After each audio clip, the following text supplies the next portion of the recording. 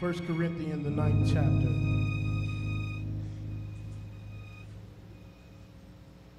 Beginning at the 25th verse. And it reads here,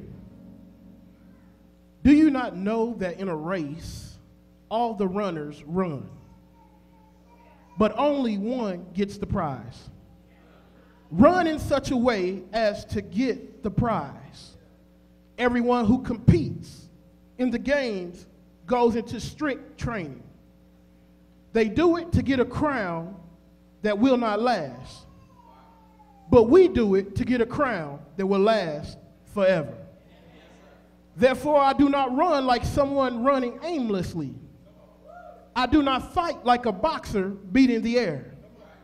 No, I strike a blow to my body and make it my slave, so that after I have preached to others, myself will not be disqualified for the prize." Today's subject is game time. Winning with a purpose. Game time. When we look at different games, when you look at basketball, basketball is started off by a whistle. When you look at football, football is started off by a whistle. When you look at baseball, it started off by the organ. When you look at boxing, it's starting off by the bell. In any kind of competition, there's always a sound that will release itself to let you know that it's game time. And just like in life, there are sounds around us that's letting us know that it is game time. But the problem is that when the sound goes off, we are still sitting there because we haven't realized that it's game time. So what happens is that the person who we are competing against now has the advantage because we are not ready to fight or to play the game. It's game time.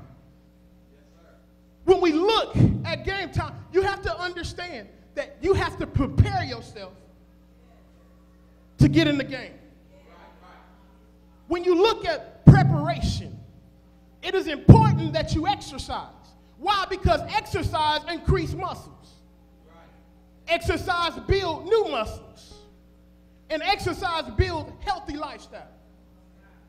So when you look at the process of building a muscle, the thing is that if you haven't worked out for a long period of time, that when you begin to work out again, you normally feel real sore. The reason why you are feeling sore is because the muscles have begun to tear off different tendons that was at no use to you. But see, the thing is, the old muscle has to tear down so that the new muscle can build up. When I played football, the worst time in the season, I didn't mind going to football practice. I loved playing in the games. But what I hated was conditioning. I hated conditioning because that was the time when we had to run more, you had to exercise more, you had to do a lot more, and it was no fun. But see, the purpose of conditioning is to get you in shape so that when time comes for the game to start, you are ready to face your opponent. And see, the problem with most Christians is that we're always trying to be in the game, but nobody wants to condition for the enemy. So we learn all these cliches and we know how to act in church and we know what to do in church, but on the other side, we don't have no scripture in us, we ain't got no prayer life because we ain't conditioned ourselves to fight. So back to this muscle. Old muscle has to tear down so that new muscle can rebuild. And this is the thing, when the new muscle comes along, it comes back twice as strong as the old muscle that was torn apart.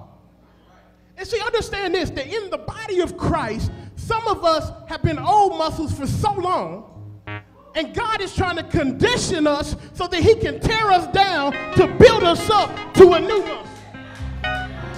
But the problem is, if you don't place yourself in position to get conditioned, you will still be that old, raggedy muscle. So the physical side, with exercise you build muscle. And it builds a healthy lifestyle. But on the spirit side, you have to look as a muscle as faith.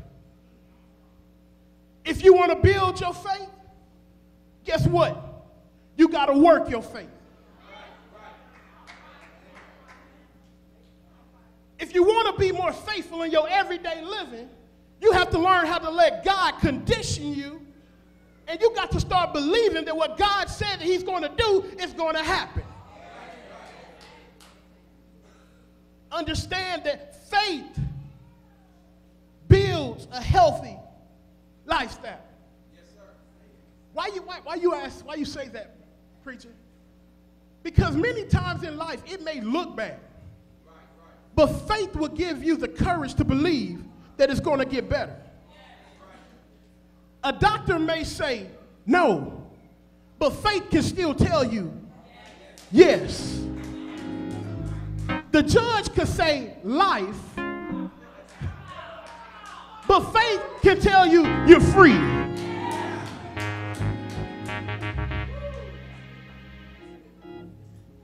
Faith. Then God was giving me this thing on preparation. One thing that you notice what athletes do, they have a strict vitamin regimen. I believe it's Centrum that says that they have every vitamin from A to Zinc. And whatever your vitamin is, if it's Centrum, if it's one a day, if it's even the little Flintstone gummies. The purpose of the vitamin is to provide nutrition so that your body can stay strong. And understand this, even in the spiritual realm, you got to have some vitamins. You say, what are those vitamins, preachers? The vitamins are the fruit of the spirit. You got to have some love. You got to have some peace. You got to have some long suffering. You got to have some gentleness. You got to have some goodness and some faith and some meekness and some self-control. Why? Because that'll keep you strong. So as we look here, preparation. You got to exercise. You got to have vitamins. And this is the last thing. You got to meditate.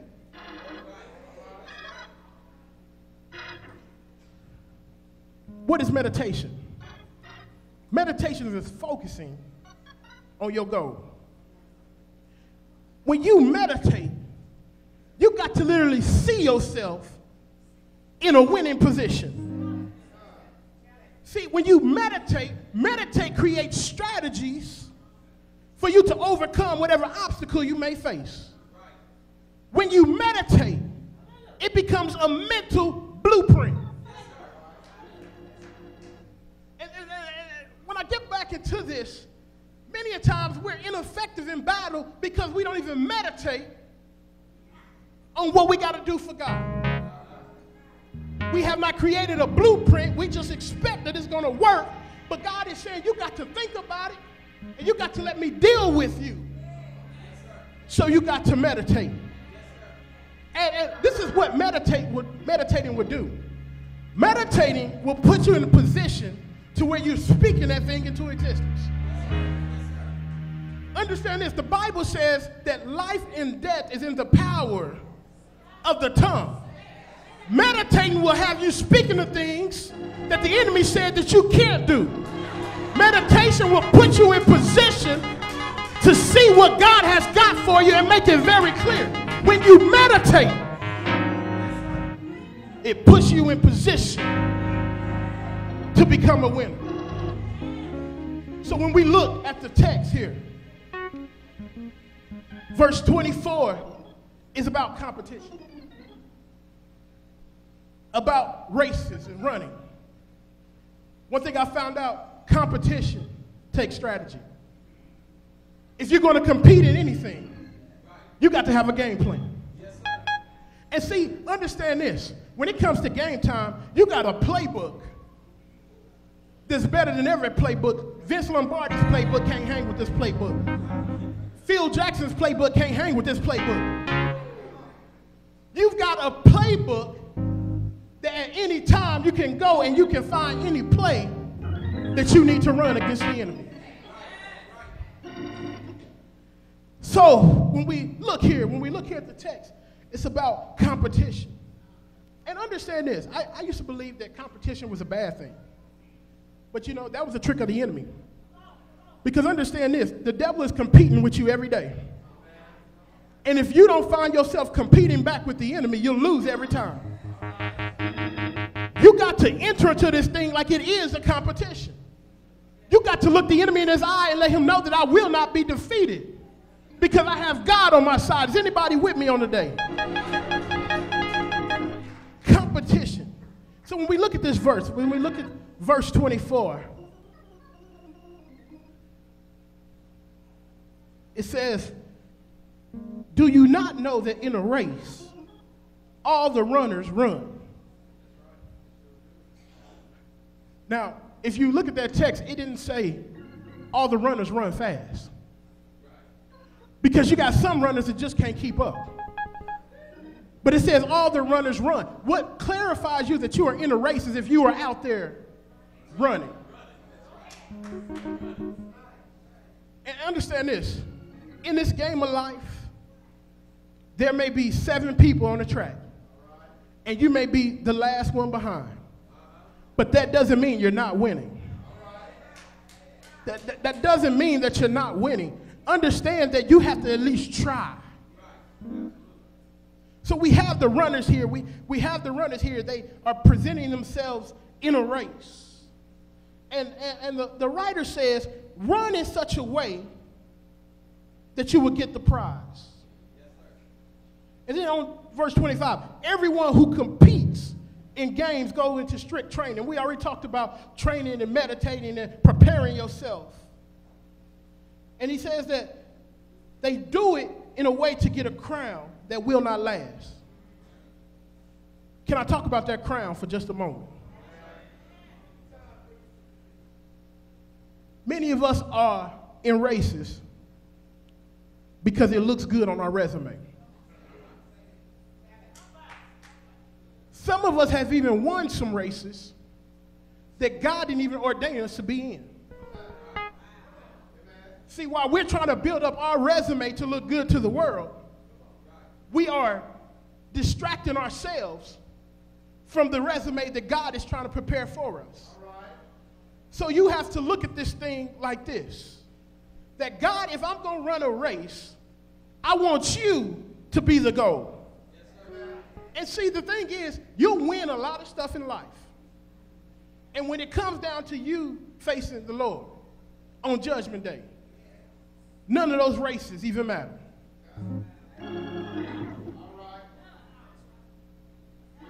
You can go to heaven with every trophy in the world, every medallion in the world.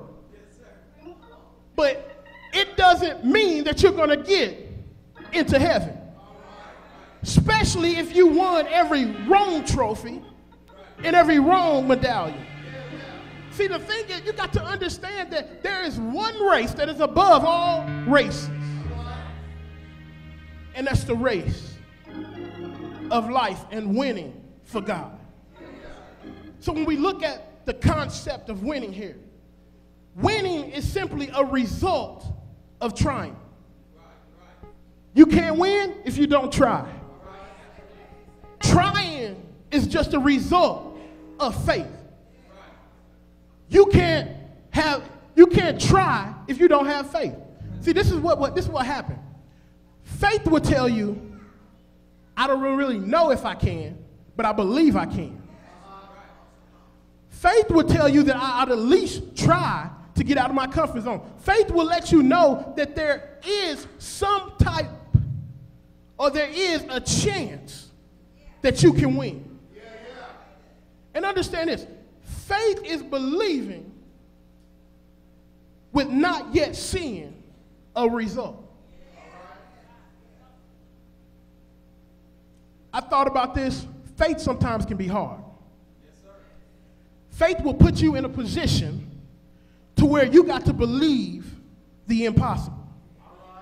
Faith will put you in a position that when everybody else is saying no.